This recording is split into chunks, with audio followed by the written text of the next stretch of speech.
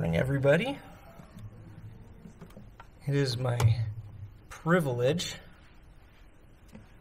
to bring to you the book of Ruth. Ruth is a wonderful historical account of love, faithfulness, kindness, and redemption.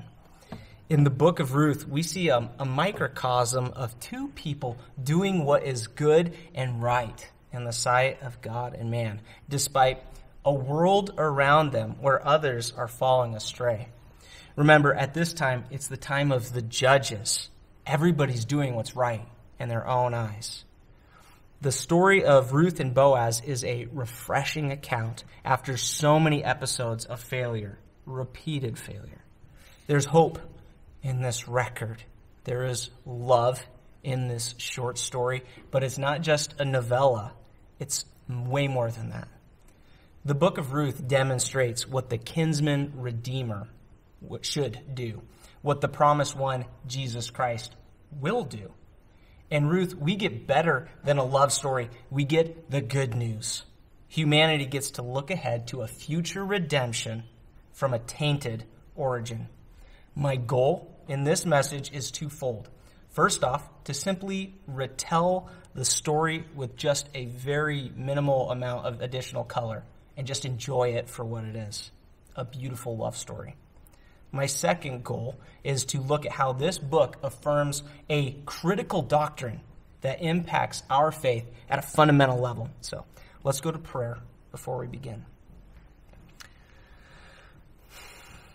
God in heaven, great are you. Your plans go beyond anything we can imagine. You turn heartbreak into joy. You preserve those whom you love. Because of your presence with us, we are blessed. Because you have taken notice of us in our poor state, we are blessed.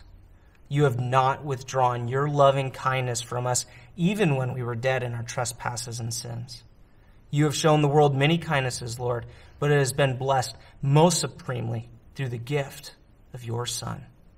We as believers have been blessed even beyond that by the presence of your very own Spirit within us at this moment. May you be blessed this day because you have not left us without a Redeemer. May our Savior's name become famous in Vernonia. May the name of Jesus be on our lips always. It's in his precious name we come today. Amen. The thesis of today's message is only a close relative with the capacity and the capability could redeem us. Okay.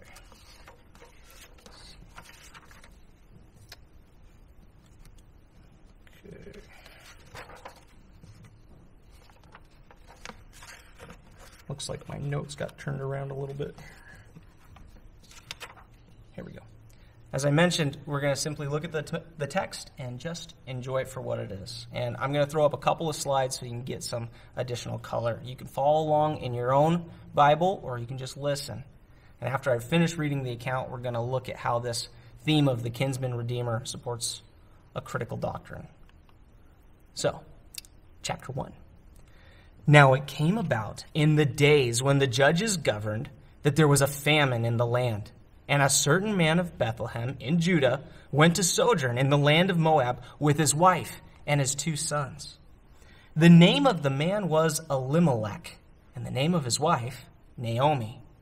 And the names of his 2 sons were Mahlon and Chilion, Ephrathites of Bethlehem in Judah. Now they entered the land of Moab and remained there. Then Elimelech, Naomi's husband, died, and she was left with her 2 sons. They took for themselves Moabite women as wives. The name of the one was Orpah, and the name of the other Ruth, and they lived there about 10 years. Then both Mahlon and Chilion also died, and the woman was bereft of her 2 children and her husband. Then she arose with her daughters-in-law that she might return from the land of Moab, for she had heard in the land of Moab that the Lord had visited his people in giving them food. So she departed from the place where she was, and her 2 daughters-in-law with her, and they went on the way to return to the land of Judah.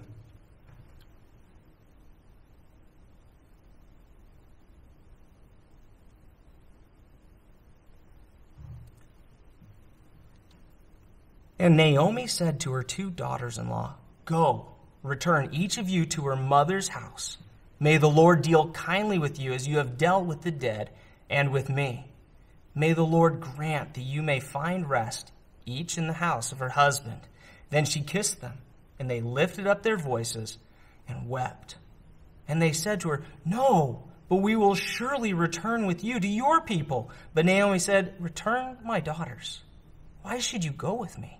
Have I yet sons in my womb, that they may be your husbands? Return, my daughters, go, for I am too old to have a husband.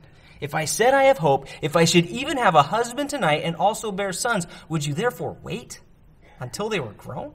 Would you therefore refrain from marrying? No, my daughters, for it is harder for me than for you, for the hand of the Lord has gone forth against me." And they lifted up their voices and wept again. And Orpah kissed her mother-in-law, but Ruth clung to her. Then she said, "Behold, your sister-in-law has gone back to her people and her gods. Return after your sister-in-law." But Ruth said, "Do not urge me to leave you or go back from following you. For where you go, I will go, and where you lodge, I will lodge. Your people shall be my people, and your God, my God. Where you die, I will die, and there I will be buried. Thus may the Lord do to me, and worse, if anything but death parts you and me."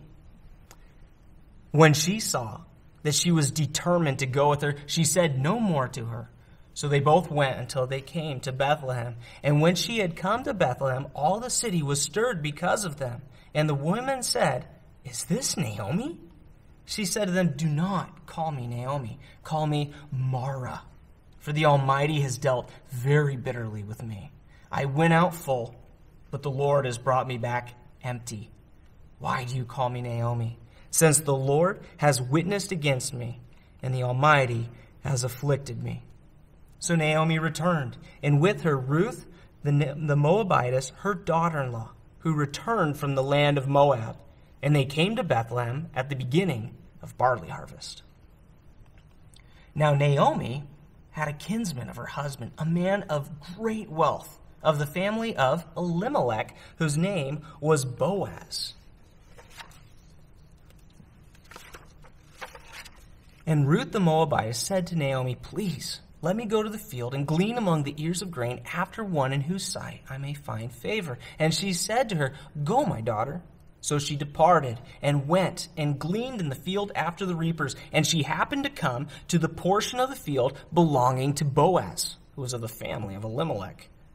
Now, behold, Boaz came from Bethlehem and said to the reapers, "May the Lord be with you." And they said to him, "May the Lord bless you." Then Boaz said to his servant, who was in charge of the reapers, "Whose young woman is this?" The servant in charge of the reapers replied, "She's the young Moabite woman who returned with Naomi from the land of Moab. And she said, 'Please let me glean and gather after the reapers among the sheaves.' Thus she came and has remained from the morning until now. She has been sitting in the house for a little while." Then Boaz said to Ruth, "Listen carefully, my daughter. Do not go to glean in another field. Furthermore, do not go on from this one, but stay here with my maids. Let your eyes be on the field which they reap, and go after them. Indeed, I have commanded the servants not to touch you. When you are thirsty, go to the water jars and drink from what the servants draw." Then she fell on her face, bowing to the ground, and said to him, "Why have I found favor in your sight, that you should take notice of me, since I'm a foreigner?" Boaz replied to her, "All that you have done for your mother-in-law after the death of your husband has been fully reported to me, and how you left your father and your mother in the land of your birth and came to a people that you did not previously know. May the Lord reward your work, and your wages be full from the Lord, the God of Israel, under whose wings you have come to seek refuge." Then she said, "I have found favor in your sight, my lord, for you have comforted me, and indeed have spoken kindly to your maidservant, though I'm not like one of your maidservants." At mealtime Boaz said to her, "Come here, that you may eat of the bread, and dip your piece of bread in the vinegar." So she sat beside the reapers, and he served her roasted grain, and she ate and was satisfied and had some left. When she arose to glean, Boaz commanded his servant, saying, let her glean even among the sheaves, and do not insult her. Also, you shall purposely pull out for her some grain from the bundles and leave it, that she may glean, and do not rebuke her. So she gleaned in the field until evening. Then she beat out what she had gleaned, and it was about an ephah of barley. She took it up and went into the city, and her mother-in-law saw what she had gleaned. She also took it out and gave Naomi what she had left after she was satisfied. Her mother-in-law then said to her, where did you glean today, and where did you work? May he who took notice of you be blessed.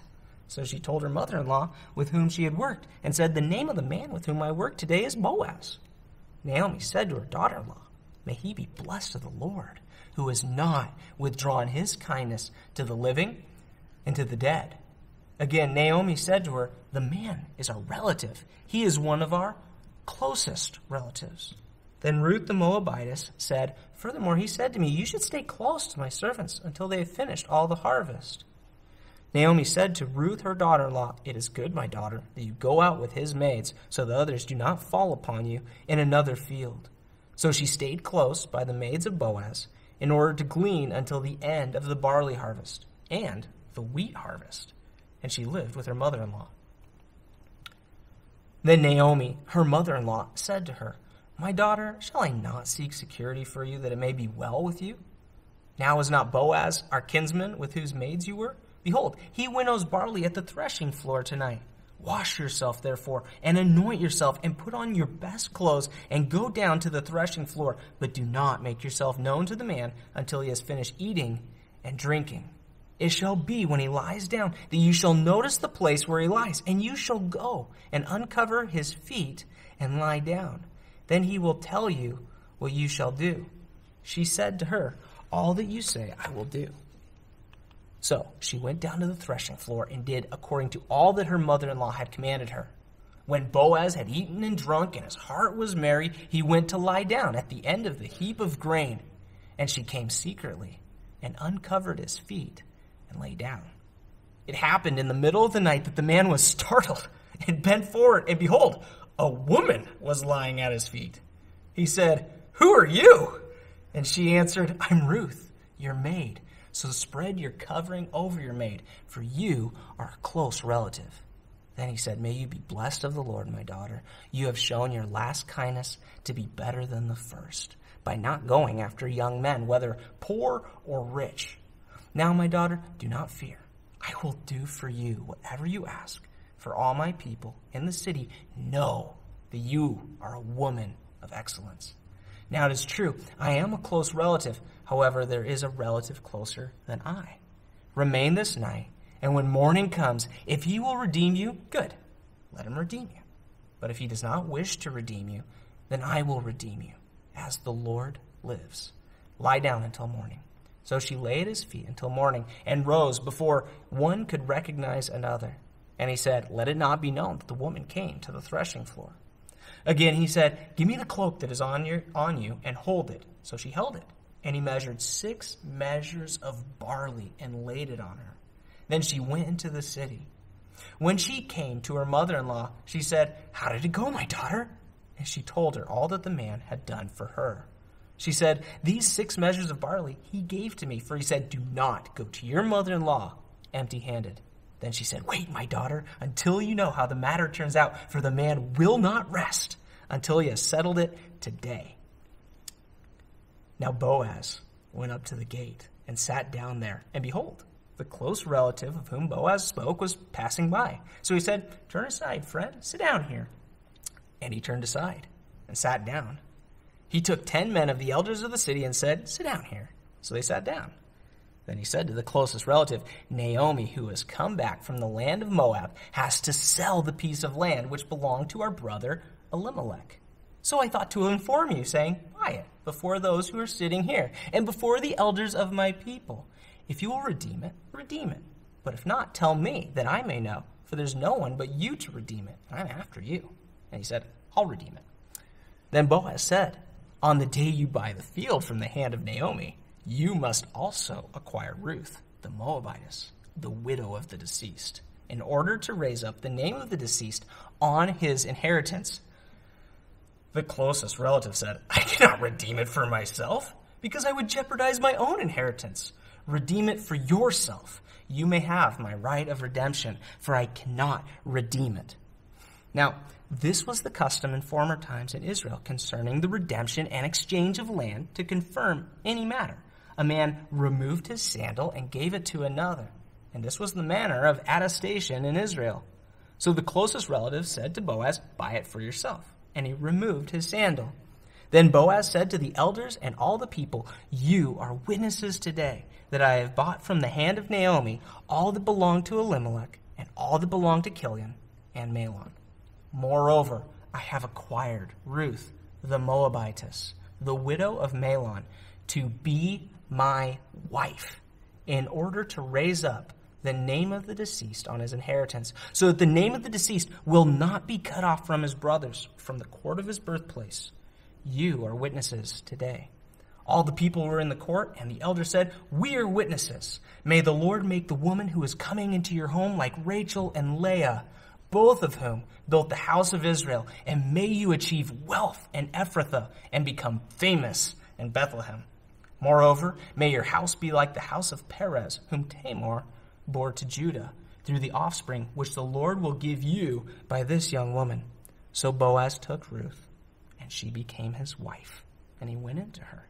And the Lord enabled her to conceive, and she gave birth to a son. Then the women said to Naomi, "Blessed is the Lord, who has not left you without a redeemer today, and may his name become famous in Israel. May he also be to you a restorer of life and a sustainer of your old age. For your daughter-in-law, who loves you and is better to you than 7 sons, has given birth to him." Then Naomi took the child and laid him in her lap and became his nurse.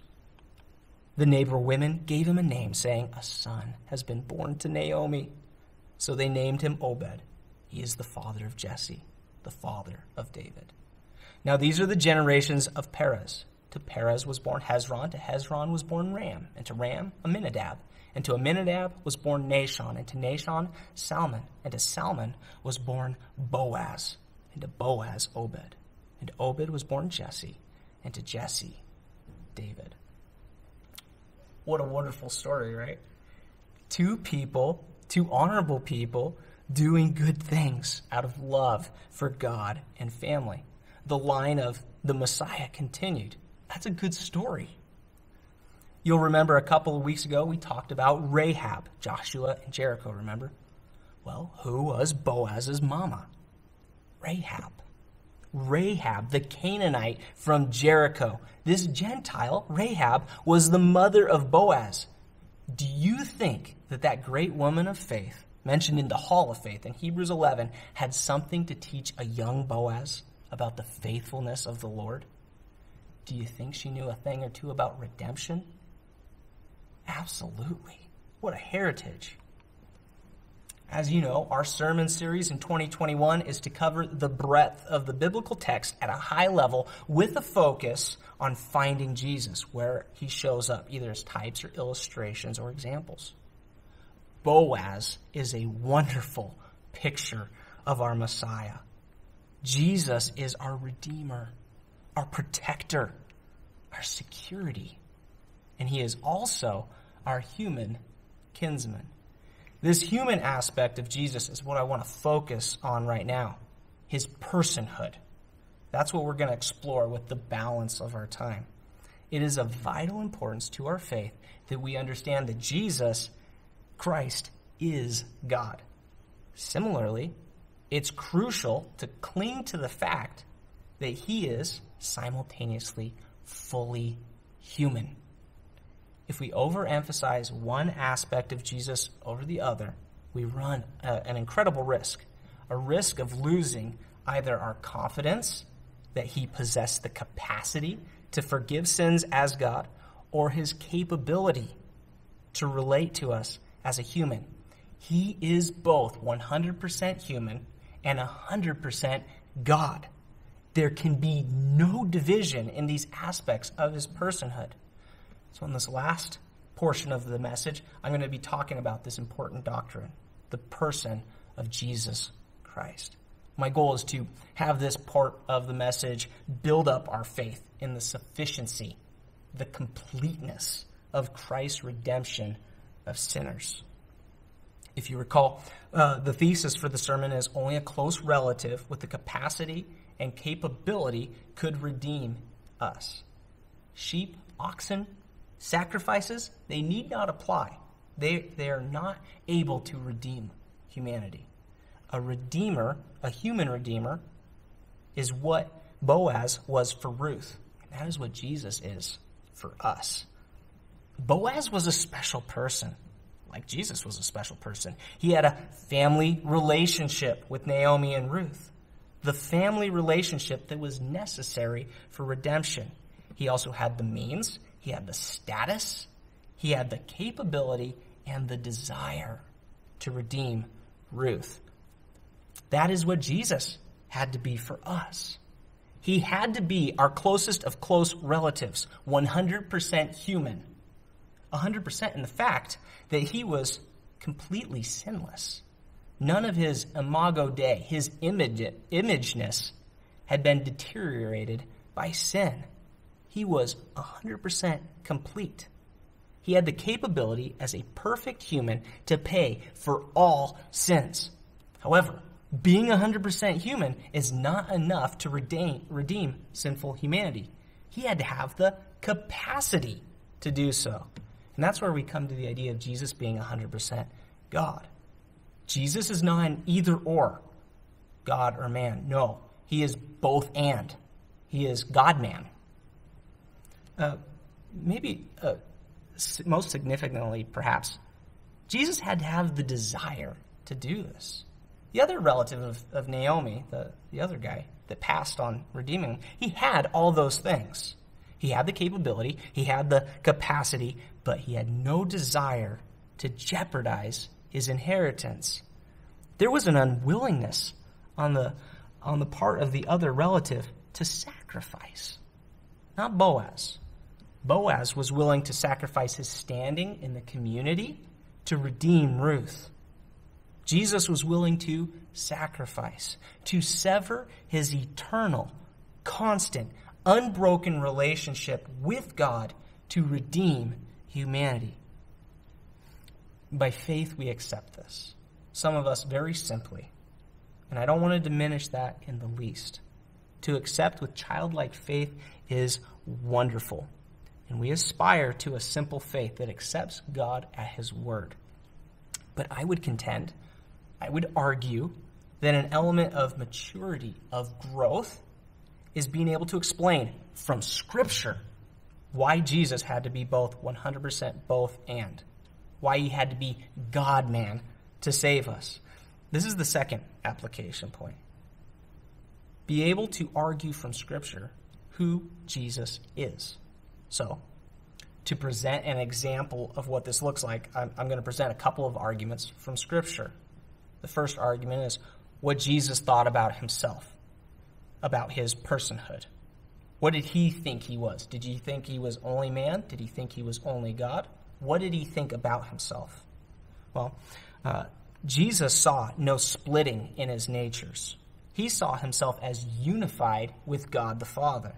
Turn with me, if you would, to John 17, or you can just see it up there on the board. Jesus, at this time, he's praying to God the Father before he's betrayed by Judas. And he says of the disciples, he prays about them, that they may all be one, even as you, Father, are in me, and I in you. That they also may be in us, so that the world may believe that you sent me. The glory which you have given me, I have given to them, that they may be one, just as we are one. In this passage, Jesus speaks of himself in the singular sense, but also as unified with God the Father. So we see Jesus as God here, and that's good. But what about his humanity? Turn with me to Matthew 28. Oh, actually, I've got it up here as well. Matthew 20:28 says, "The Son of Man did not come to be served, but to serve, and to give his life a ransom for many."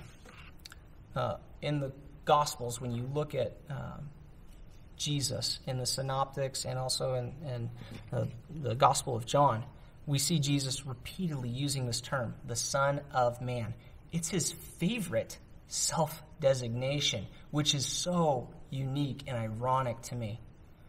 We would think you would come in your laurels. You would come with your reputation. You'd say, "I am the Son of God. Do what I tell you." That's not how Jesus came. He came as the Son of Man. Well, we looked at what Jesus thought of himself. Now let's look at my second argument, which is what the people who were closest with him thought about Jesus. In Galatians 4, Paul writes, under the inspiration of the Holy Spirit, he said that God sent his Son to be incarnated, to be manifested, to be made human. Galatians 4:4-5 says, "When the fullness of the time came, God sent forth his Son, born of a woman, born under the law, so that he might redeem those who were under the law, that we might receive the adoption as sons." He was born of a woman. Women give birth to children, human children. They don't give birth to other things. He was 100% God, and he's 100% man. Paul recognizes that. John says that the God-man, Jesus, God-made man, was physically examined by them. They knew he was really human.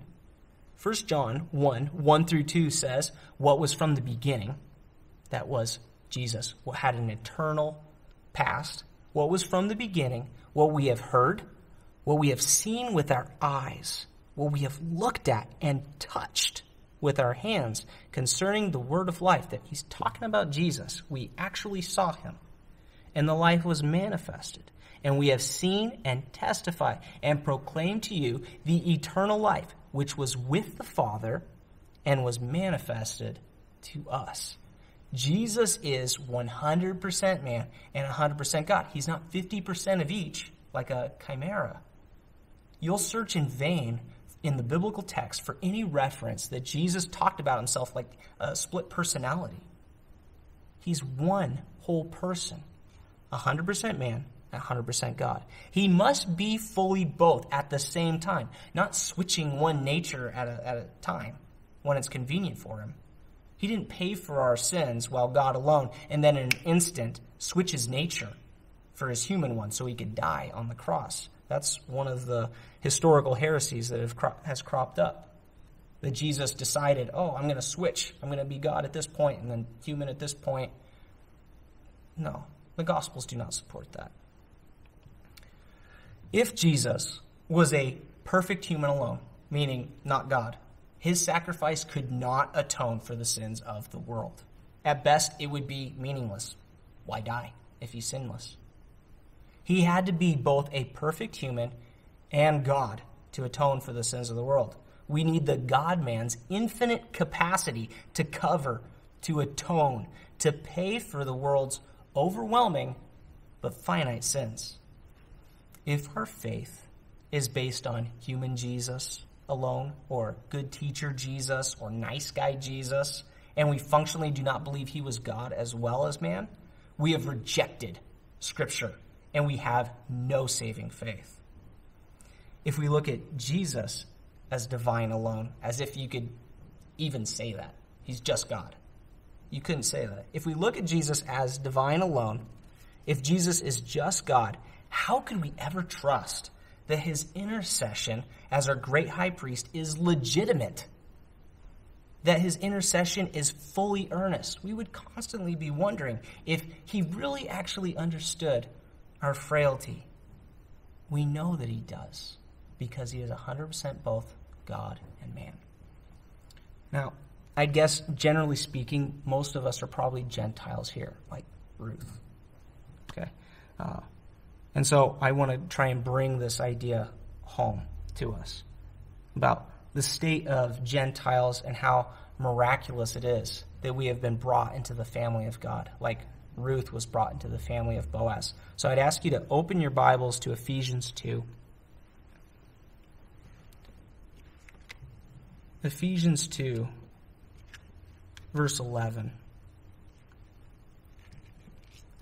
Therefore, remember that formerly you, the Gentiles in the flesh, who are called uncircumcision by the so-called circumcision, called Gentiles by the Jews, circumcision which is performed in the flesh by human hands, remember that you were, at that time, separate from Christ, excluded from the commonwealth of Israel, and strangers to the covenants of promise, having no hope and without God in the world. But now, in Christ Jesus, you who were formerly far off have been brought near by the blood of Christ. For he himself is our peace, who made both groups into one and broke down the barrier of the dividing wall by abolishing in his flesh the enmity, which is the law of commandments contained in ordinances, so that in himself he might make the two into one new man, thus establishing peace. He might reconcile them both in one body to God through the cross, by it having put to death the enmity. And he came and preached peace to you, that's us, who are far away, and peace to those who are near. For through him we both have our access in one spirit to the Father. So then you are no longer strangers and aliens, but you are fellow citizens with the saints and are of God's household, having been built on the foundation of the apostles and prophets, this is God's word, Christ Jesus himself being the cornerstone, in whom the whole building, being fitted together, is growing into a holy temple in the Lord, in whom you also are being built together into a dwelling of God in the Spirit. As you can see, this is a fundamental area of doctrine that impacts us at a very foundational level.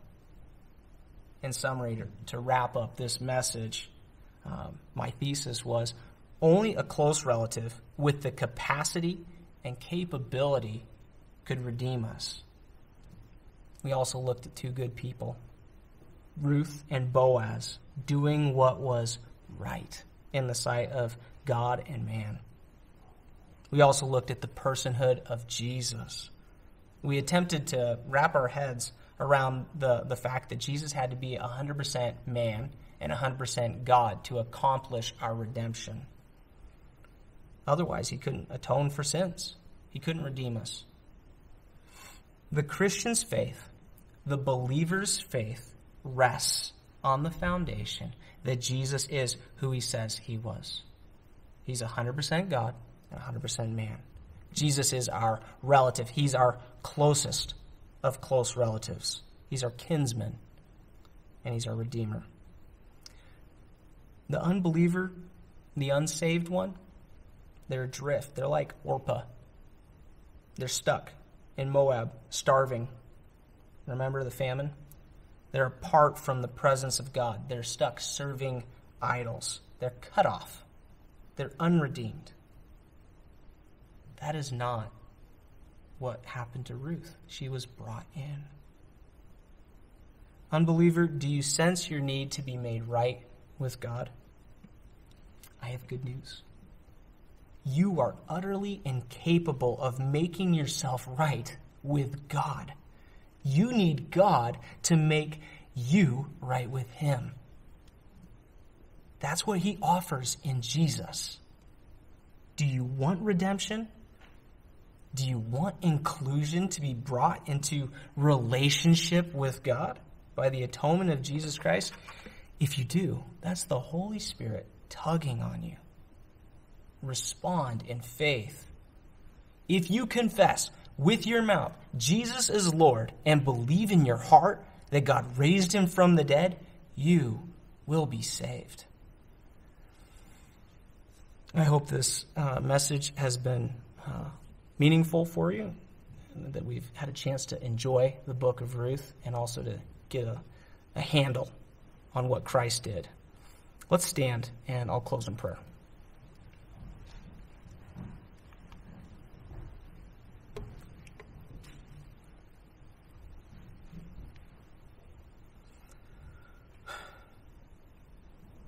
Father, most of us have had families, and we've been born into families, and we've never been adrift as orphans,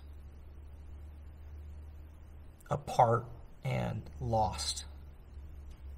But we see here what happened with Ruth, how she was brought in by Boaz.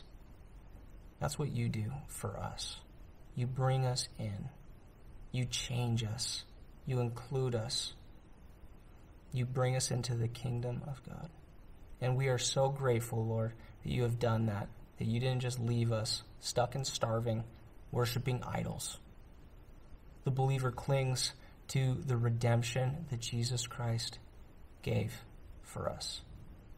How he atoned for all of our sins, past, present, and future, and that we have life, eternal, never to be lost, never to be taken away, guaranteed by you. We are so grateful for the sacrifice that your Son made and the intercession he makes now. I pray that as we go throughout the remainder of this week, that we would go with Jesus' name on our lips, boldly telling of the best thing that has ever happened to us.